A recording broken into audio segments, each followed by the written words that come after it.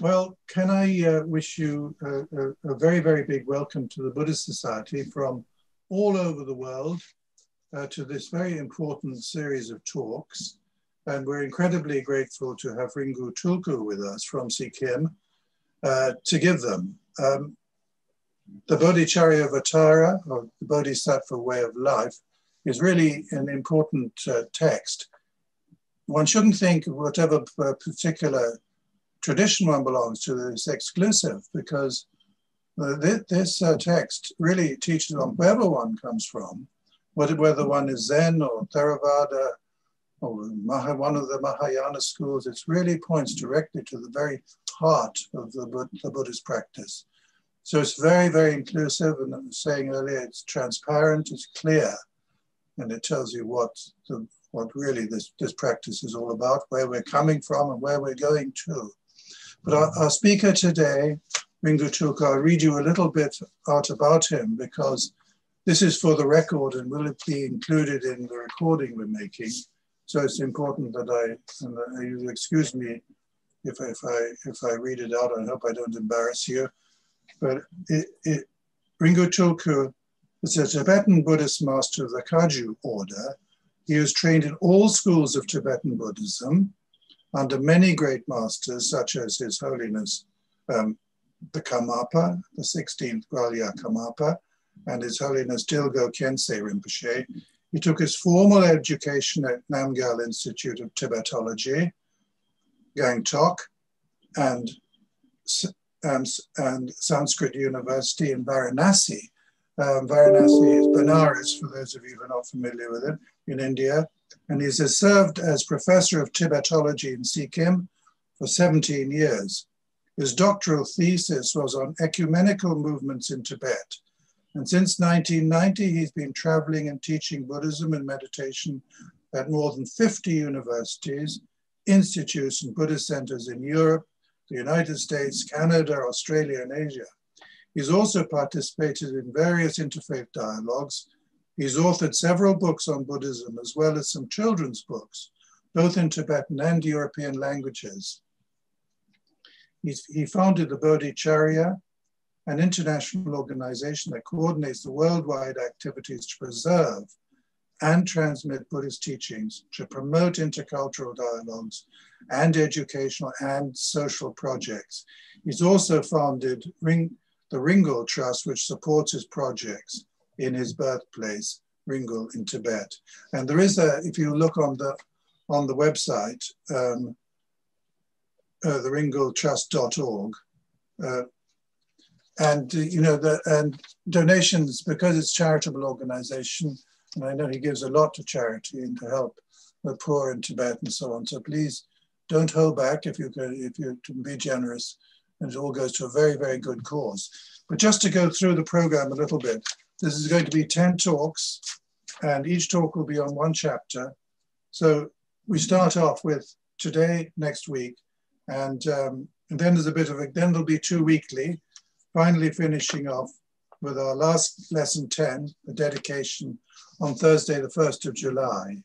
Now, those of you who are really keen, there is a book which is used, and that is The Way of the Bodhisattva by the Pamukara Translation Group, published by Shambhala and revised in 2008. And the commentary by Kunzang Pelden, The Nectar of Manjushri Speech, also translated by the Padmakara Translation Group and published by Shambhala.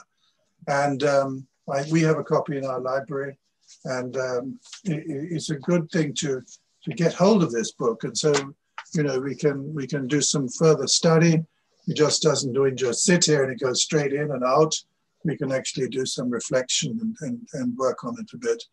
It's very important for us to have such a wonderful teacher with us and not to lose this opportunity. It's really, really important, but I'm not going to go on talking. Talks will last about 45 minutes, and then there'll be plenty of time for questions. So you'll see at the bottom a little dialogue box.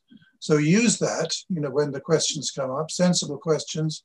And Ringu Tulku has kindly said he will answer whatever questions there are. So he's giving us all the time we need. to ask the questions we want to ask. So thank you very, very much indeed for coming and giving us these talks. Thank you so much. Thank you very much. And I would like to welcome everybody. And I was asked to say something about this very important classics, the Bodhicaryavatara, in a series of talks, 10 talks. I thought, I would try to make a little bit, kind of a gist of each chapter in one talk, which is not easy at all. So I will try my best. I made a little bit of introduction on my first talk at Buddhist Society a few weeks ago. And now this text, I think most of you know, is a very popular text. It used to be very popular in India also, because there seems to be many commentaries on this in Sanskrit written at that time by the different masters, different Indian masters, especially from the great Buddhist universities. And then later on in Tibet, it became one of the most studied and the most important text to not only study but also practice especially the Bodhisattva's way of life, and therefore many different masters have written commentaries on this in every school of Tibetan Buddhism, and by almost anybody who thinks of himself as somebody wrote a commentary on Bodhicaryavatara. There are some lamas like the great Master Patu Rinpoche, who used to teach this and this alone as a public teaching. He used to teach from the beginning and then go on every day a little bit and then come to the end. And next day he go back to the beginning and start to teach again. And there was some of his students. There is one Khenpo Kunpal who said that he received the teachings more than 40 times, about 50 times. But he said that every time he received the teaching, it was something that he could learn more, something different, something important. And then at the end, he actually wrote a commentary based on the teachings that he received from Patu Rinpoche. And that's this Manjushri's, the Nectar of the Manjushri speech that has been translated by the Padmakara. This book was translated actually many times in English also.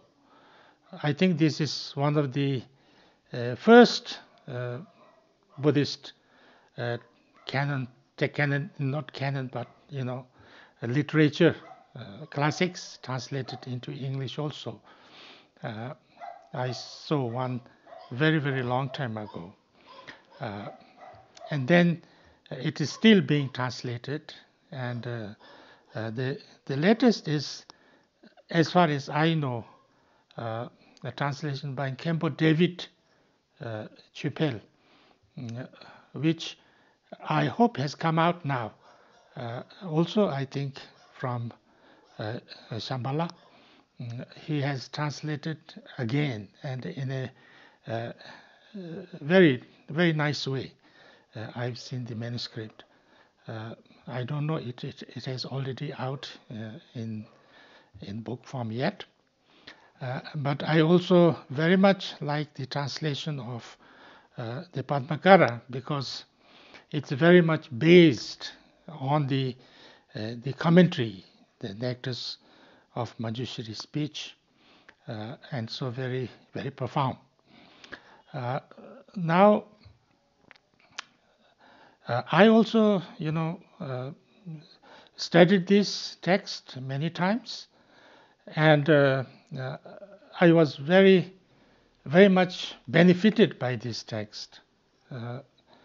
I really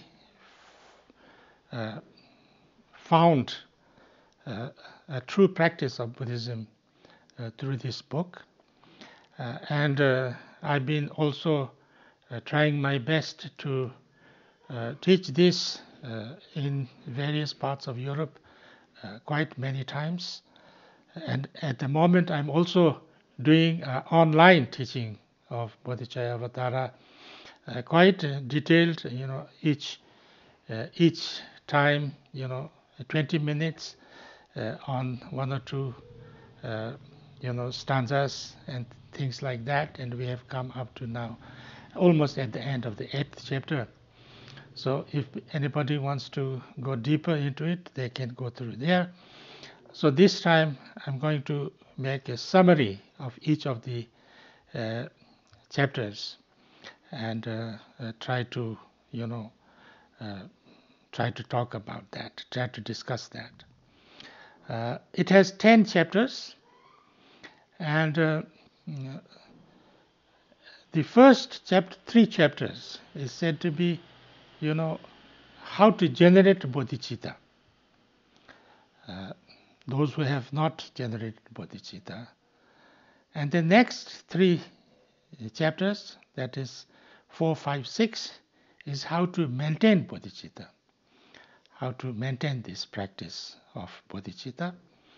And then the next 3 chapters is how to develop the bodhicitta more. So that's 9 chapters. And the last one is about dedication. So that makes 10 chapters. Now, today we talk about the first chapter, and that is, basically the importance of bodhicitta and what is bodhicitta. I think I don't think most of you need this introduction, but maybe there are some people who are more at the beginner level. Bodhicitta is basically, intention.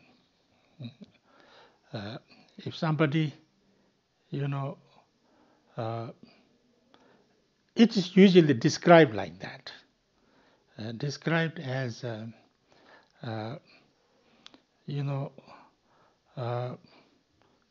two things. One is that, there is a wisdom part, and then the compassion part. The wisdom part is that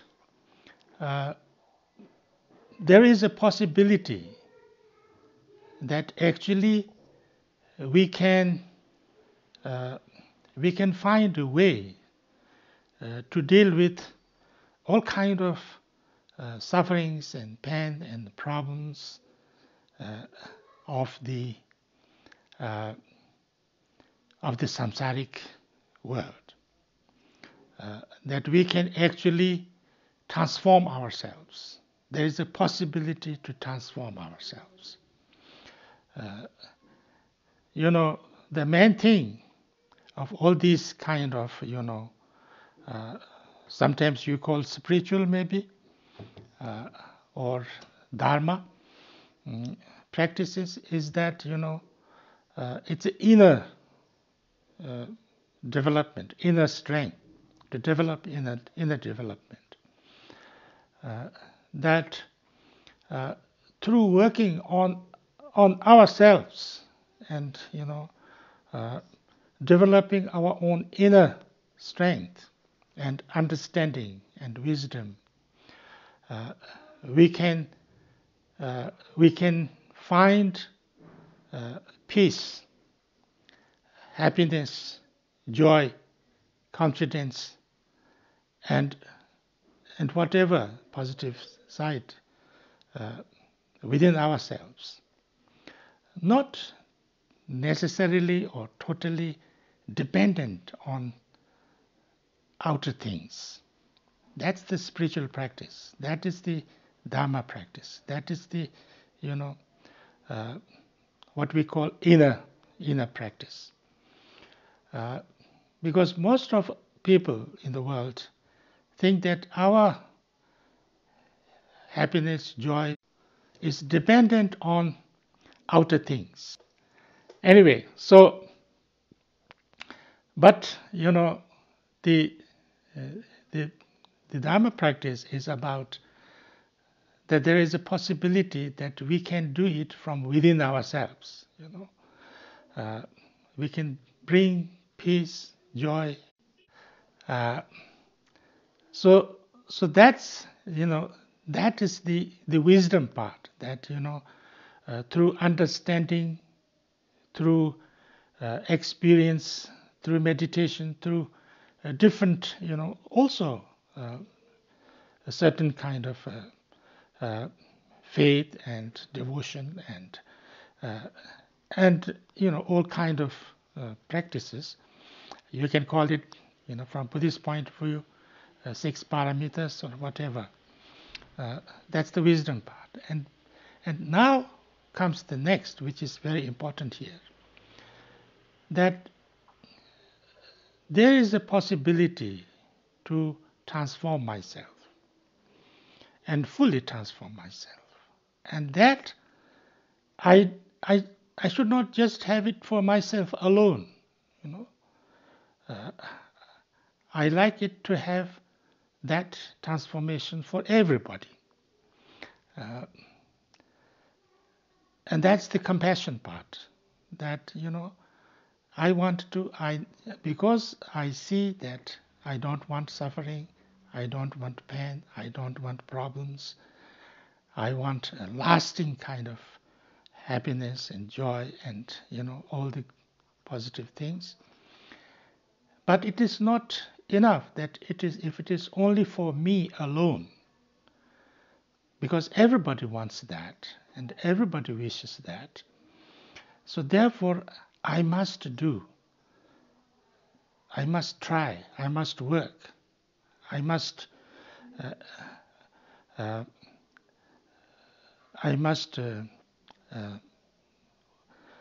try to find a way to bring that to everybody. And towards that end, I must, for that purpose, I would also like to work on myself and bring that. So if somebody has these two things, the wisdom and compassion together, then that person has generated bodhicitta. And so therefore this is regarded as a very important, the most important attitude or motivation, because what from Buddhist point of view, what you do, is one thing. If you do something positive, it is not, there. It can be for different reasons you do it, and therefore, how much positive that deed is, not only depends on what you did, but also, and actually more, on for what reasons and with what intentions you are doing this. There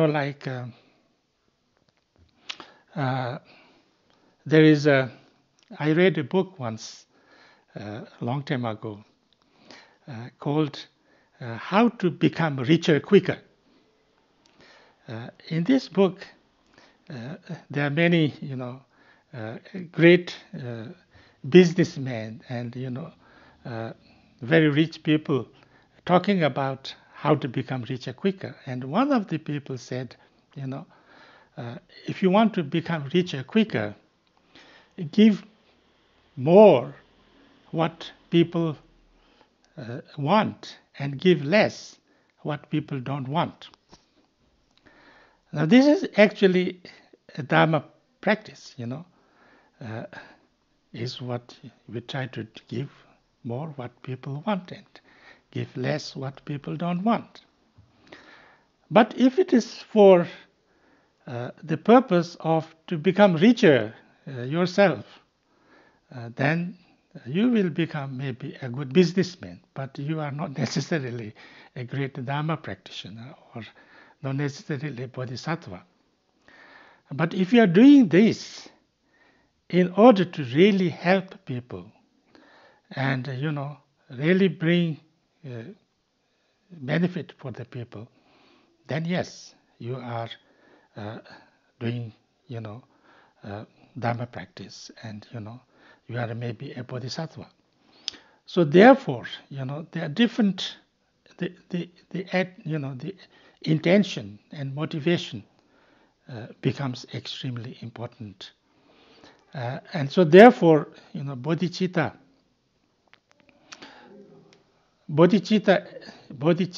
actually means, bodhi, as you know, is enlightenment, you can say, bodhi. Citta is heart of enlightenment, is, this thing, the intention, the compassion, together with wisdom. Now, so therefore, the main thing is to try to understand why and how it is so important to change our motivation, to develop this motivation, to and that is mainly the first chapter about, that it says that usually, in our life, what Shantideva says is that we do lots of some positive things, but we do lots of negative things also. And we have some positive attitudes, but also lots of negative attitude. And if we have to balance our positive actions and negative actions all the time, maybe there will be no end to it. Actually, we cannot never totally get rid of all the negative actions, because it is something that we cannot totally do away with. But if we have, if we have a generally or deeply the Bodhisattva's attitude, the Bodhicitta, then, anything that we do, if we do with that attitude, it becomes something very strong. And, even if we are not necessarily always pure and always positive and always good and always perfect, but because this is what we generally our attitude, generally what we want, that means that then, the negative side or negative actions or negative karma can be very easily kind of overpowered because our, natural kind of background motivation. Generally, what I want happiness to everybody. I want to get rid of all the problems and sufferings of everybody. Even if I can't do much, even if I make a little prayer, I just pray that the first time and first thing, and then I say that, may I be able to do something about it. May I be able to contribute towards that. And even if it takes very long time, and even if it is very difficult, and I will still, has to get it done, because that's the most important thing. Because there is nothing more important than to free everybody, irrespective of, which country you belong to, which religion you belong to, which type of life we have, whether you are humans or not humans, everybody needs to be free from suffering and have lasting peace and happiness. And that is the most important thing, and I want that, and I wish that, and I'll do something about that. If somebody really thinks like that as their kind of true, motivation, then you have Bodhicitta. And that Bodhicitta becomes the basis of all the, positive actions. And so therefore, it can become the strongest, what can we say, antidote to our negative actions. That's the most first thing. And therefore, because of that, if I have that intention, and with that intention and the motivation, if I work, then, it will be good for me and it will be good for others. Because if that is the intention and that is the kind of my main purpose and my main goal, then, what I want is something that is good for me and good for others, and there is nothing negative in it. And, my main aim is all good. There is nothing wrong side or negative sides, because I want the best for everybody, I want the best for myself, and I try to do whatever I can at this moment in order to get there, in order to increase on that. And when you have that attitude, and with that intention, if you are living, then you could be called a bodhisattva. A bodhisattva is, the one, a little bit like, a knight of compassion. Somebody, who has the heart for enlightenment, who has, who strives to bring the enlightenment to everybody, who is sometimes called as the heirs of the Buddha, the Buddha to be. Once you have that bodhicitta, then sooner or later you have to become enlightened. You will become enlightened. So therefore, you are like almost like a crown prince to the Buddha to be. So therefore, it is like, as soon as that attitude, that bodhicitta arises in you, and for a thinking person, it is not so difficult to understand, because there's nothing better than that, the motivation, what you want, what your, what is it that you want, sometimes when I was a child, I was in this young Lama's homeschool, and we used to go and meet lots of great people, from the President of India to all the ministers and ambassadors and things like that. And many people used to come and visit where I used to study.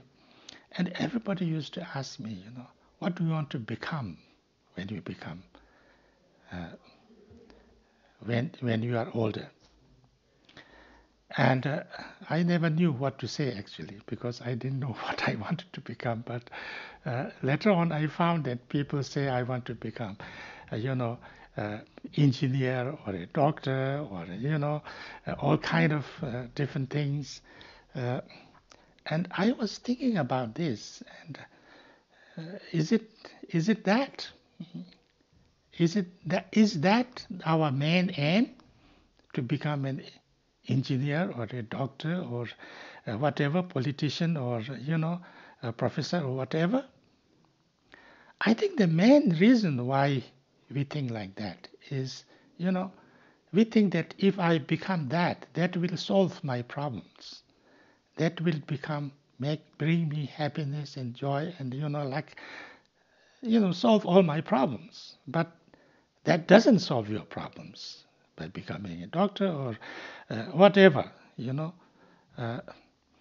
What actually you want is actually, you want to be free from all kind of problems and sufferings and pain, and that's what you want. You want lasting peace and happiness, and maybe not just for yourself, but for others also. And there, then we need to think more and understand more. Usually we say, I want this to myself. I want this myself and my people, my loved ones. But my loved one has their loved ones and things like that. And then, the one that I don't love now will become, if I meet somebody new, I could love them also. So therefore, there is no reason why I have to, put people outside that, because everybody wants that anyway. So therefore, why not extend this wish to everybody? Because if I do that, then I don't have to hate anybody. I don't have to have negative wishes anybody, and I wish that good thing. And that is the enlightened, compassion. That is the best way of, what can you say? That the best motivation. There is no better than that. And this, when you have this motivation, then you become a bodhisattva, and you become actually worthy of respect by everybody, because you are, your motivation, even if you are not that great bodhisattva. It is not to say that you immediately become a great bodhisattva, that you do miracles to help everybody, and you have no problem, you have no negative side, and you have no negative emotions, and you never do anything wrong. It's not like that, but you at least have that motivation.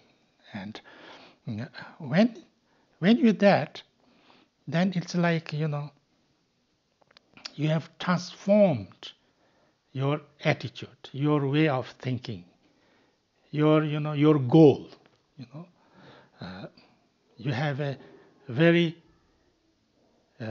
big purpose. You have a very important goal, and a very positive goal. So therefore, you know that it is not easy.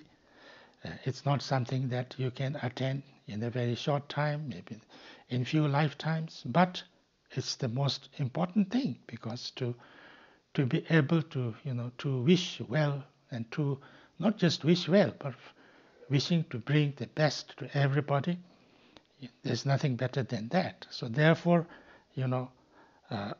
we need to, if we can bring that attitude and that, way of thinking in our mind, then that's the most precious thing, very precious motivation.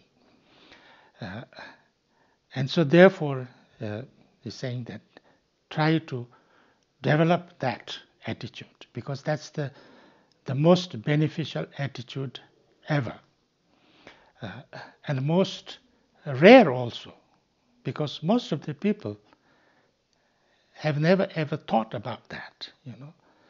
Everybody wanted to be free from problems themselves, and everybody wanted some good for others also, but nobody could be so big-hearted, and so it is very difficult for people even to imagine that kind of broad-minded and with that kind of so therefore just to have that attitude is the most important and most, what can you say, positive thing that you can generate in yourself. And for that you need to think, you need to you need to observe and see how much you don't want suffering, how much you don't want pain and problem and difficulties, and how much you don't want your people, your loved ones to have problems, difficulties, suffering, and how much everybody is actually trying hard to get there, and then, but they're not able to because they don't know how to. So therefore, it has become so important that we have to try to do that, but not only, and learn how to bring that happen. So therefore, once we have that attitude, then whatever we do becomes something positive, because we will try it for a positive, attitude, with a great positive attitude. And so therefore, with that, even if, we have already done some negative things or anything, in our actions, sometimes we get angry, we get upset, we do, things which are not so, but if we can maintain this, basic motivation, this can easily, purify them more easily. Therefore, it's a little bit like, a very strong fire. Then it can, it can burn anything and everything. So in the same way, it's that bodhicitta, or that kind of attitude becomes the strongest, strongest antidote to purify negative things. That's why we sometimes say that compassion is very important. Because if you look, compassion is the opposite of almost all negative emotions. If you get angry, hatred, the opposite is compassion. If you are too much like greedy or too much attached, the opposite is compassion. Jealousy, too much jealousy, envy, opposite is compassion. And too much like arrogance and self-centeredness, the opposite is compassion. So almost all negative emotions and actions compassion is the antidote. So therefore, bodhicitta is basically compassion, unbounded or compassion. Now this bodhicitta is described as two. One is what we call as the aspiration bodhicitta, and another is action bodhicitta. Aspiration bodhicitta is just wishing, I wish this, I want this, I wish that everybody be free from suffering. I wish that everybody becomes, have the lasting peace and happiness. And I wish that, that is the aspiration. And then the action bodhicitta is, in order to make this happen, I do something. So it's like said that wishing to go somewhere or intending to go somewhere and actually taking the first step, these are two different things. If I intend to visit somewhere or travel somewhere and thinking about that, wanting to do that is the aspiration bodhicitta, like I really want to help, I really want to bring happiness to all the people, I want to do something that is good for me and others. That's aspiration bodhicitta, which is very, very good, which is what we have to start with. But when we actually do something, whether it's to train ourselves in this or actually take some actions about that, that's the action bodhicitta. Now this, the action bodhicitta is very, very important because, just thinking about it is good. The motivation is very good. But, it's just a motivation. It's just a thinking. It's just an aspiration. And then when that aspiration becomes very strong, and very, very clear and very, very tangible, then it becomes action. And then, that's the action bodhicitta. And it is said that once you have that action bodhicitta, then, generally whatever you do becomes positive.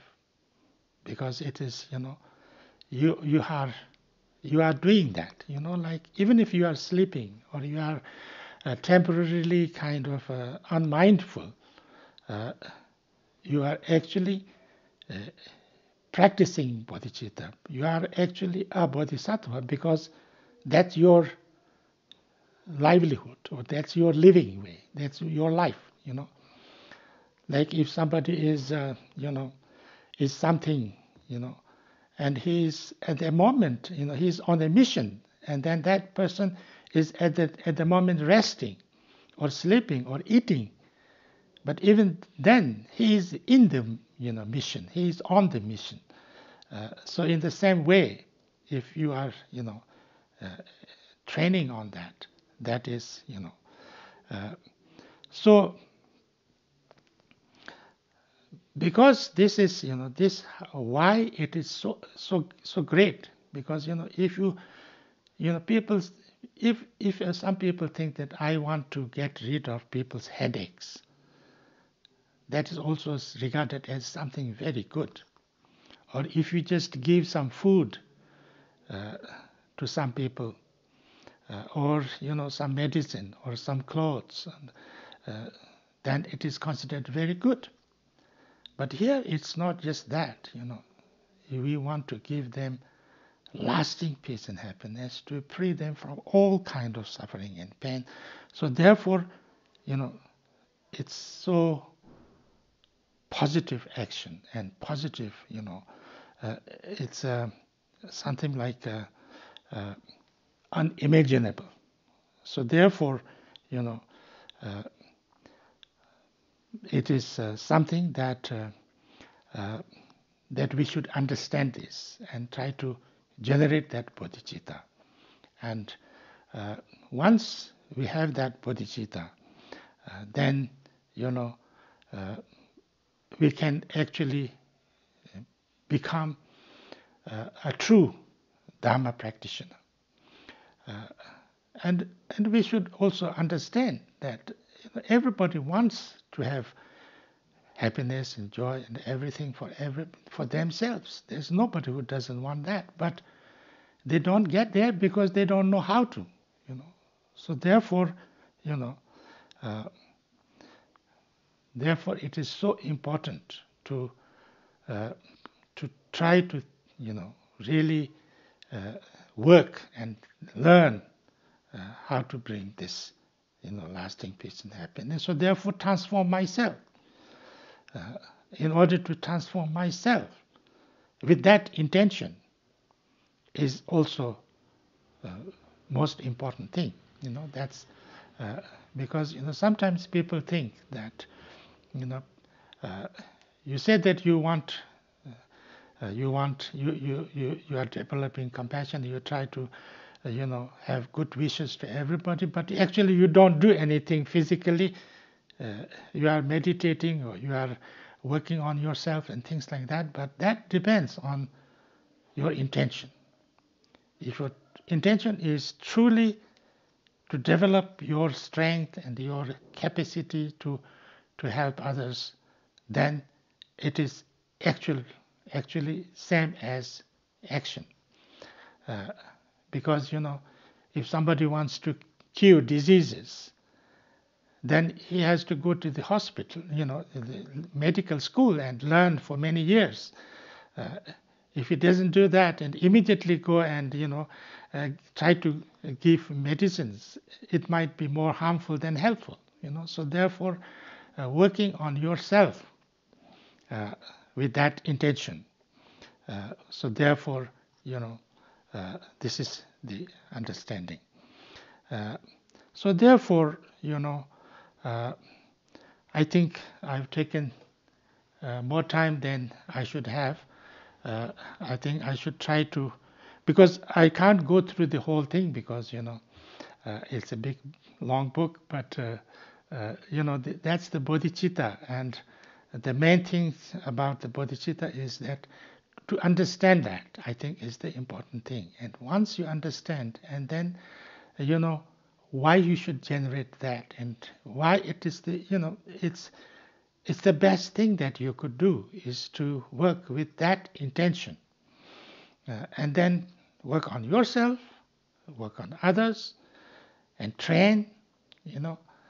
Because we need to train, we need to learn, and then the method of training is 6 paramitas, and that will slowly come. So I think I will stop here, although it's a little bit inconclusive, but I think there's it's okay. I think most of you are very familiar with these subjects and things like that. And of course you can read the books, and there are lots of books on these things nowadays, and good books also. So I'll stop, and if you have questions, then I try to discuss. Thank you very, very much for a wonderful, inspiring talk. There is a question from somebody here, and he says, I love your talk. Thank you very much. He said, I find it very inspiring, but if I'm honest, I just only really care about myself. And when I think about doing good for other people, I feel like a complete hypocrite. And I don't think I can think about helping other people. But when I think about Bodhicitta, I think I'm being hypocritical. So I feel I'm not doing it in good faith because most of my thoughts are about me. Is there any cure for this?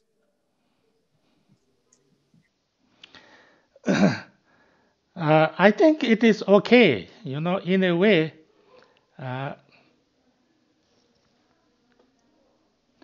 I think, it's nobody is saying that you should not care for yourself.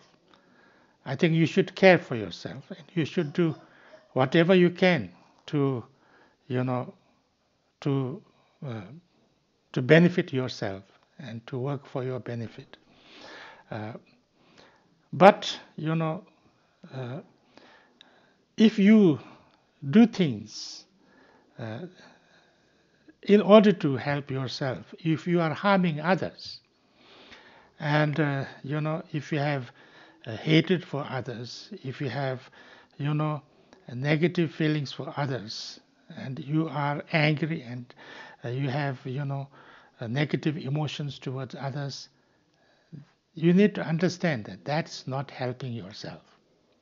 Yeah, this is the main important thing. I think that having negative feelings or only me, I want good, I want is not really helping myself too much, because I want good things, I don't want bad things, I want this, I want that.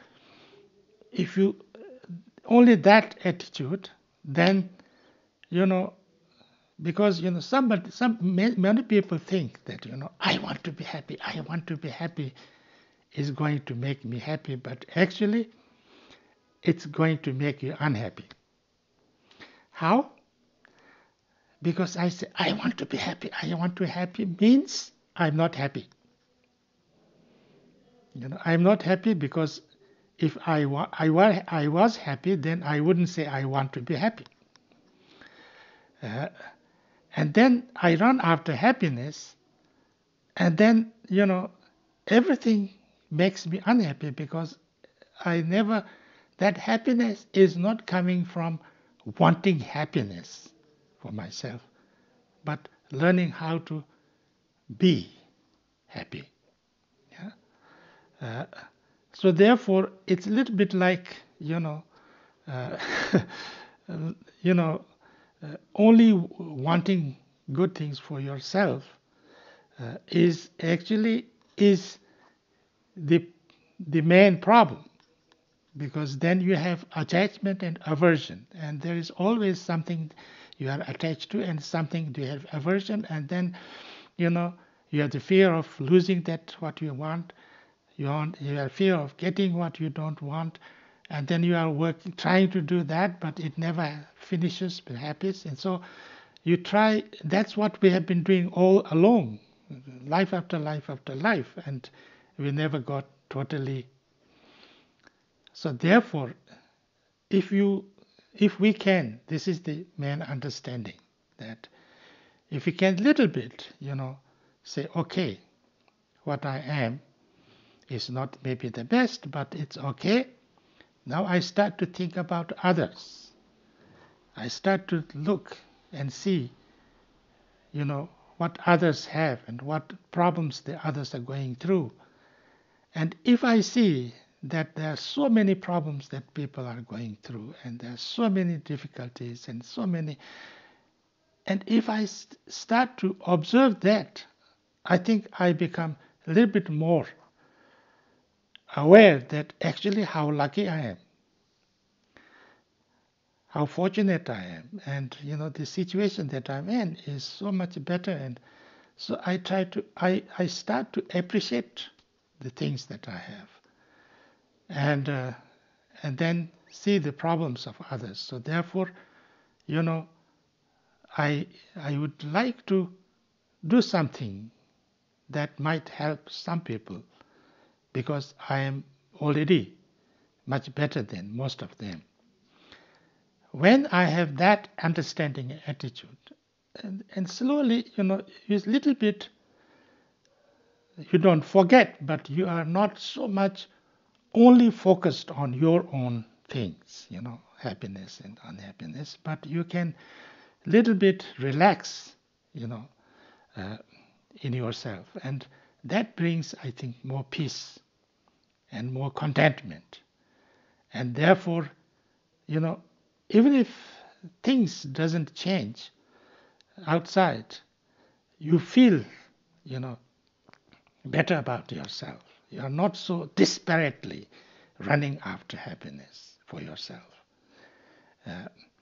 And therefore, sometimes it is said, and I think it's very important, that helping somebody and, really with the good intention of, is actually helping yourself more than others. Because, when you do something that you feel is helping somebody, you feel so much purposeful, that I've done something good, that I've done something useful, I've done something, something worthwhile. I heard that there is a research paper from Harvard, I think law school, that they said that, people spending their money on others brings more happiness than spending it on ourselves.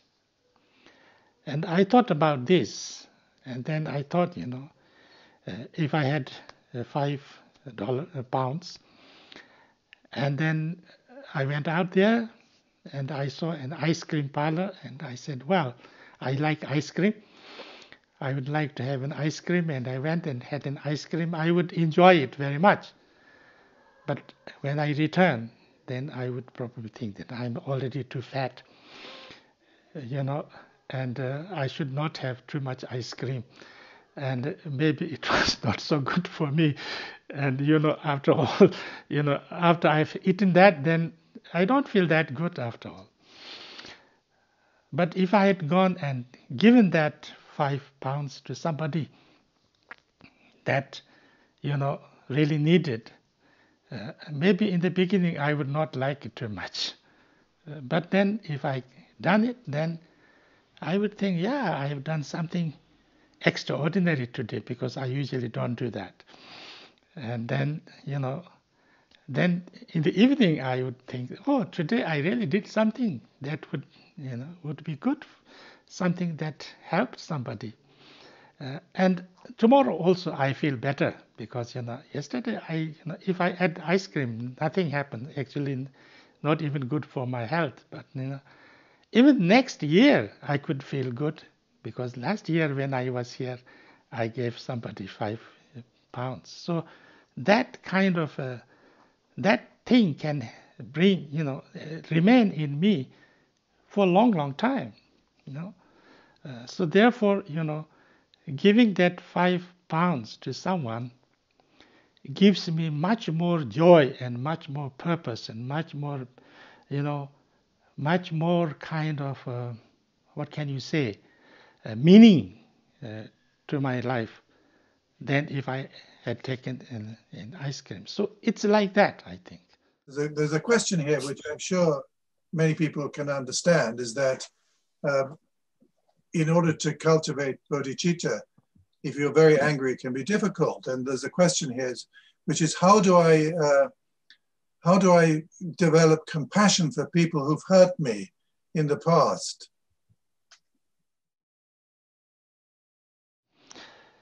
I think that's very important, because, usually, when somebody hurt you or somebody does something, or, does not do something, and then you feel very hurt.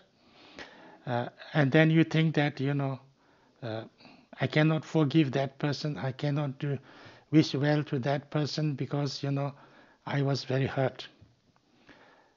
But I think we have to think this way,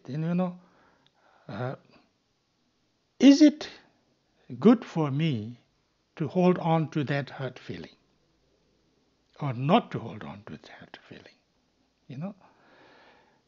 maybe that person intentionally or with really bad motivation try to hurt you. Maybe not that much, but it happened because he was doing or she was doing or not doing something, then you got hurt.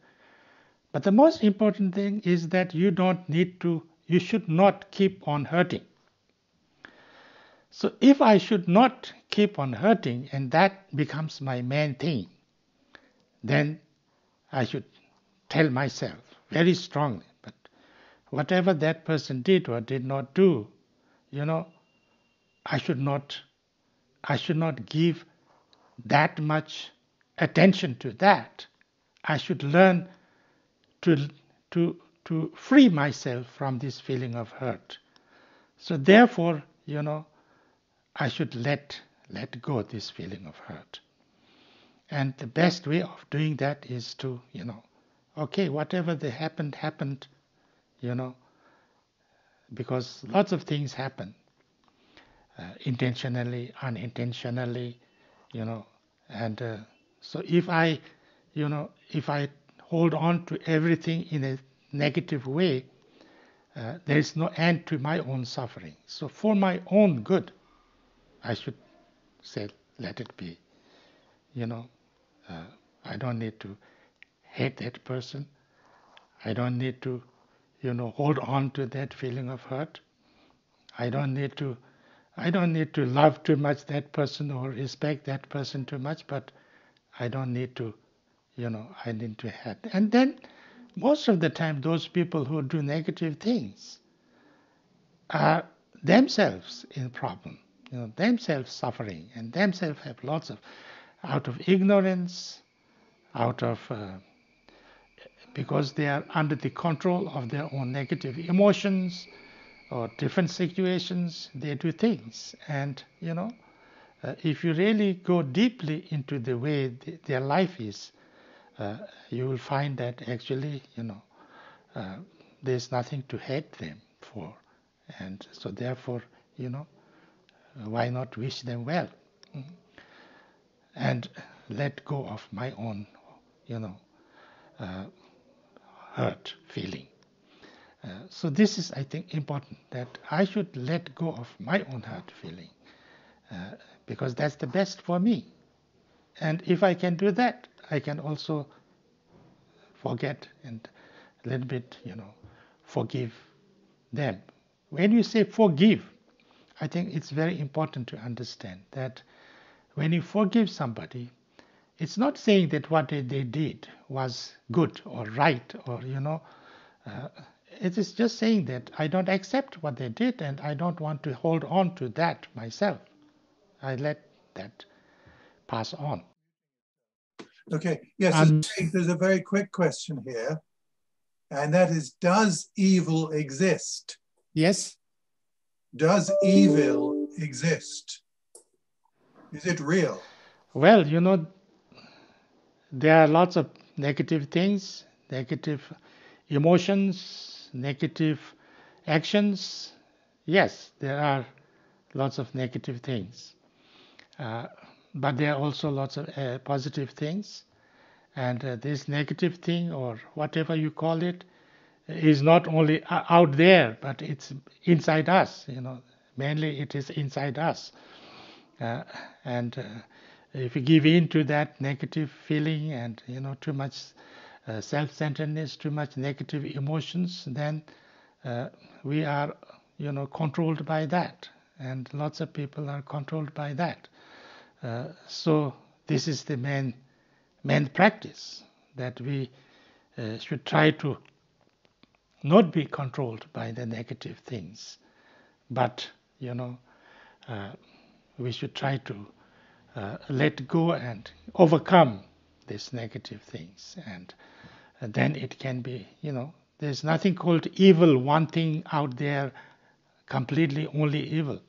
It is there's positive, negative all the time, and the negative side is also very strong. There's another one here, which is a good question, and that's thank you so much for your talk. So how should one help others in a way that doesn't bring harm when one is oneself mentally weak or spiritually undeveloped? Well, I mean, we can just try, you know. Every time we try to help, it is not necessary that it will help them. It depends. Whatever we do, whether how much it helps, or it depends on many issues. It's many elements. It's not just you who are doing it, but many things. If the person you are helping, if he or she cannot accept that help, it wouldn't help. How much help that person gets also depend on many situations. So therefore, you never know how much you can help or not help, or even, would become less than help, that you cannot say.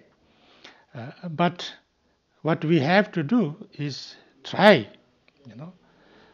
first, of course, think to our best of our wisdom and understanding.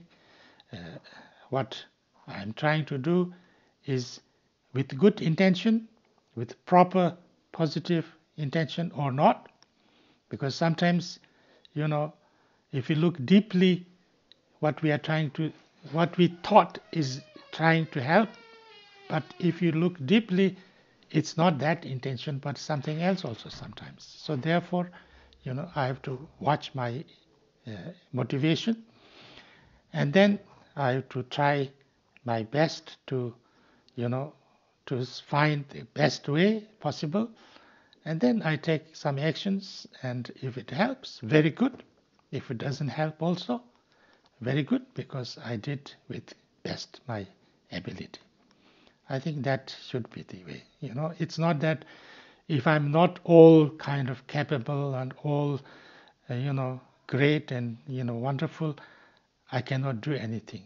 I think that's not really the case. Another question here, and I assume the person is concerned. Anyway, this is the question. How about doing good for others with the goal of creating good karma for oneself? Well, that is also there, and I think it is, it's not the best intention. It's not the best intention, and so therefore it's not recommended as the most kind of a bodhisattva type of intention. But I think that's also okay.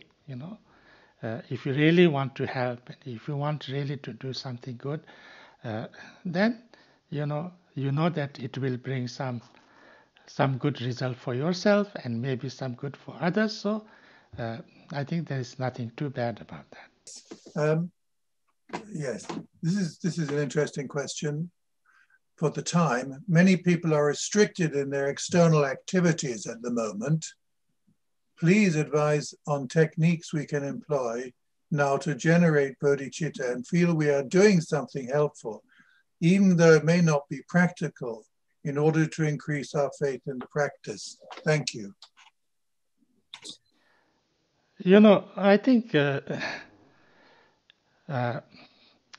any situation, have mostly a positive side and negative side. So I think it is important that we should try to not only focus on the negative side, but also on the some positive side. We are restricted in traveling, and we are restricted in doing lots of things, and that is not so nice, because it's not what we are used to, and we are not free to do lots of things. Not because somebody is imposing on it, but because we don't want to get ill, and we don't want to get problem. But being being restricted also has some opportunities. That we can do lots of things by just being inside and doing, not going outside.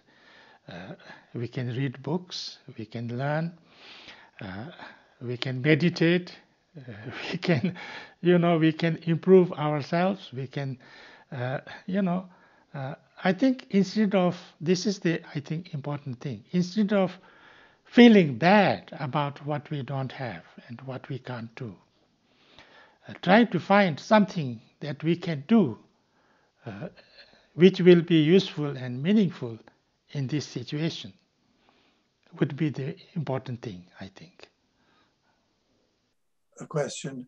He says, I know patience is one of the paramitas to be covered in future sessions. However, could you please speak to it in reference to the start of cultivating bodhicitta, especially in noticing more and more how deeply established habitual negative thinking may be, and without being severe and ending up self-cherishing in that respect?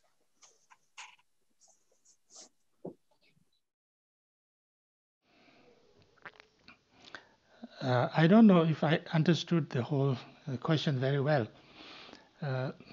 but patience, patience is also, I think, understanding. It's not just kind of enduring. This is bad, but I have to, be patient. It's not just that. I think I have to understand that, there are always things that happen that you don't want. There's some things that is not so easy. Some things that but then you have to learn to to understand and experience and balance these things. If somebody is, if something happening that you don't feel good about, like, say, like you are restricted to travel, or somebody is doing something or saying something that you don't like, and you are bothered. One way is you are angry and unhappy and hurt. Another is, you say, this, there are lots of negative things and there are lots of negative, things like that. But, how I am affected by these things is not just what others are doing or situations are happening, but how I react to that. If somebody is saying something not so nice, you can be very upset and angry. If you are, restricted and you don't get things what you want, you can be upset and things like that. But, if you get upset and if you get angry and if you feel bad, that is only hurting yourself and it's not going to, make anything good for you. So when you understand this, then you say that, okay, this is something which I don't like and this is not, but it's okay, it's okay. I need to look at it in a slightly different way, because what the most important is, I don't want to make myself miserable. And so therefore, what can I do to make myself not miserable? I just let things happen and don't give too much attention to that. Let things go from here and here. And if I can do that, if I can do that one time, that even if somebody did something not so nice, or if something happened that was, and then I could somehow find a way that it doesn't hurt me, I think then I will feel very good about myself. And I think I feel that, okay, I can deal with it now. It is so great, I've learned something. And if I learn how to deal with negative things without getting hurt, and then that's the most important learning, because then I can do that anytime, and I can be unaffected by. So that's patience, I think. Then you learn how to deal with situations in a better way. Muted now, aren't I? There's a question here. Yes. How do I, he says, I suffer from multiple sclerosis and epilepsy, and sometimes I find it very hard to keep calm much of the time. Is there something you could suggest to help? Yeah, that's very, very difficult. I can totally understand that, because it's a disease which I have seen people suffering, and it's so negative, so so problematic, so bad. But that I think the situation, that the thing is that you have to try to do whatever you can to make things slightly better, even if for a short period, or whatever. But then you have to understand that feeling too what can you say, too negative, too bad about that is not going to help us. Actually, it's going to make us more unhappy and more suffer more. So therefore, realizing this, then even if for a short period of time, if I can a little bit relax and feel okay a little bit, from within myself, within that, suffering and pain, then I think it will be useful and helpful. So therefore, sometimes if you can distract yourself a little bit, like whatever practice, listening to some music or teaching, or doing something that you enjoy, or a little bit, maybe some just breathing out and breathing in, and just not focusing on the pain and problem at that time, but just letting mind in the in something else. Could also a little bit take it off your mind. And this is maybe not so much, but I think effort that we can try. This has to be the last question for today, but there are other questions here, but they'll have to wait till next time. And I'm sure there'll be plenty of time in the future to get all the questions answered. But this is quite an interesting one, and I think it's worth answering out of the many.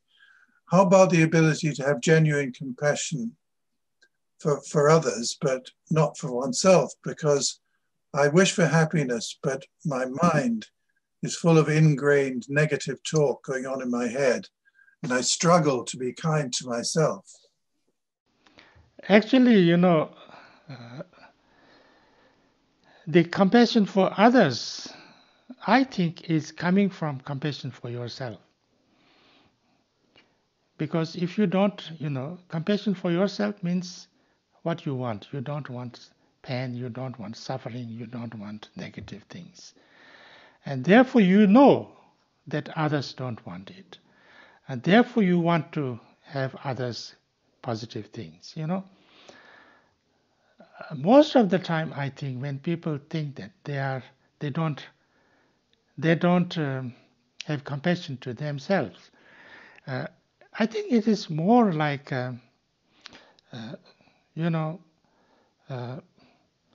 I think they actually want happiness for themselves, but do not think that they are good enough. They should be better. They should be much better and much nicer and stronger. I think they have mostly too much expectation from themselves. I think then this kind of thing happens that but I think what we have to do is that we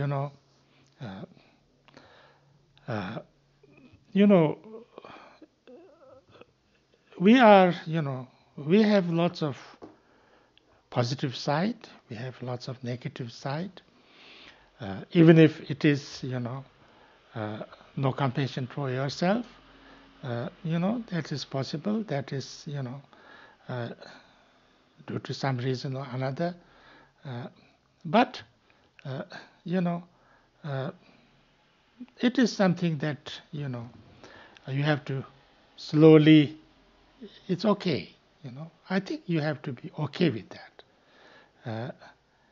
and then slowly work on it, that what is it that why is it that I don't want good things for myself. Of course you will find actually that you want good things for yourself.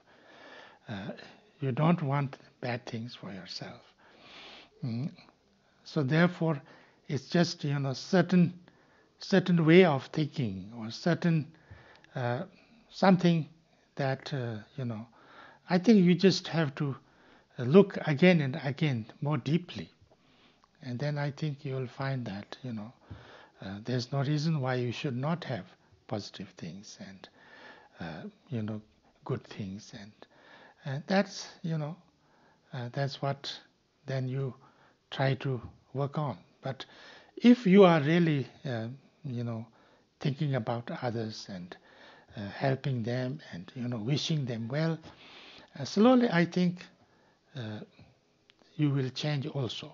I think you don't have to too much worry, because sometimes people think that I don't care about myself too much or enough,